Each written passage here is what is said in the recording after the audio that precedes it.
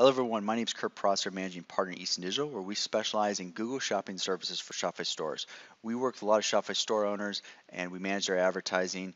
We audit a lot of AdWords accounts and we keep hearing the same issue, and that is keyword targeting for Google Shopping. A lot of people do not understand what it is, and so we want to record this short video to explain what that is. So let's say, for example, you sell Nike Air Max running shoes, okay?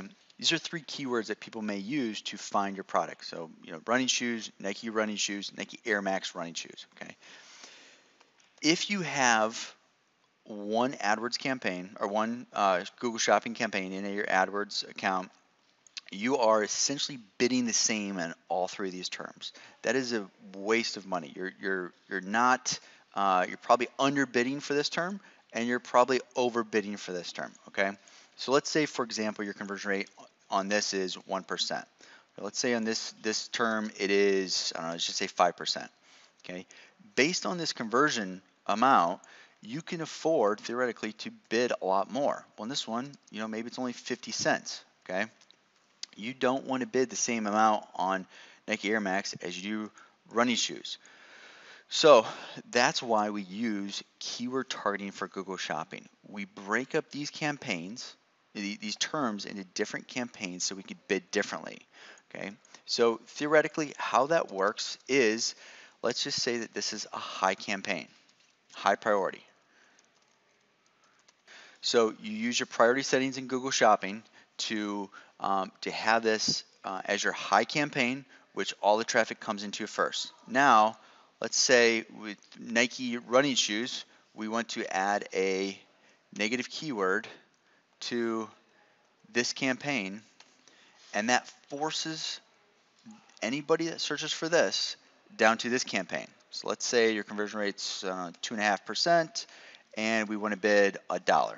Okay, applying the negative keyword to this high priority campaign forces it to go down to this campaign, and this one is going to be at mid priority. Okay, now let's say that this traffic, someone's searching for Nike Air Max running shoes, best of the best traffic, it's really good quality traffic.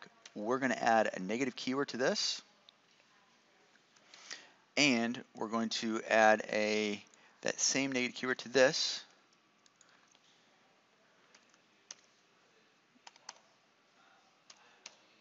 Okay, and we then are going to change this to a low priority.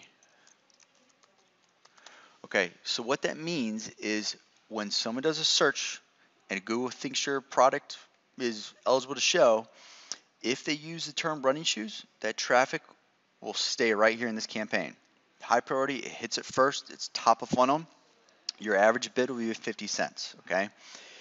If they use the term Nike Air Max running shoes, it'll go, because of the negative keyword, it'll skip this high priority campaign, it'll skip the mid campaign, and go to the low campaign where we have a bid of $1.50.